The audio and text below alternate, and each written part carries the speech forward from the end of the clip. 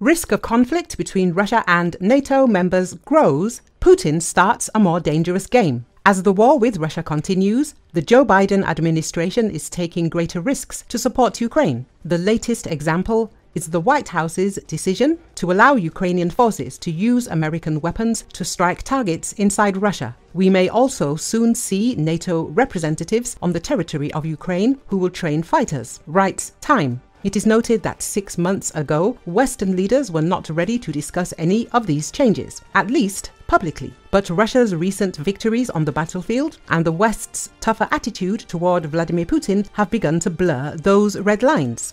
Russian troops have begun to advance along the war's long fronts and are once again threatening Kharkov, which lies near the Russian border. It is impossible to defend Kharkov indefinitely without returning fire on targets across the border. Also, fears of further Russian military advances this summer have Western leaders worried that Ukraine could lose the war unless they take immediate and decisive action. Biden also decided that most of Putin's threats of retaliation were not credible. After making repeated threats against NATO countries in response to various acts of perceived aggression and even warnings about the possibility of Russian use of nuclear weapons, Putin has taken very few actions that could provoke a wider war. This may be partly due to the fact that Washington seems to have expressed its red lines to Russia, journalists emphasize. Biden is also taking more risks with Russia because he wants to avoid the impression that he is doing less than European allies, the authorities say.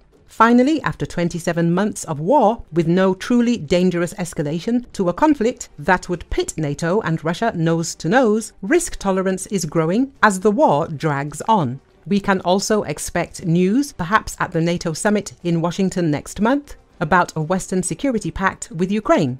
While it would not be the automatic mutual defense commitment that comes with NATO membership, it would likely reaffirm long-term commitments to Ukraine and formalize a process that would speed up the approval of weapons and other assistance. However, there is a real and growing risk of conflict between Russia and the US and other NATO members. Western leaders cannot expect Putin to sit idly by when all his bluffs are called. He is not about to launch a frontal attack on a NATO country, but the risk of increasingly aggressive and destructive Russian cyber attacks is growing, and the Kremlin may find other ways to make life difficult in NATO countries. There is also the obvious risk that Ukraine could use Western weapons in attacks that target Russian civilians, and Russian strikes in Ukraine may kill NATO trainers. Any of these scenarios will lead to further escalation.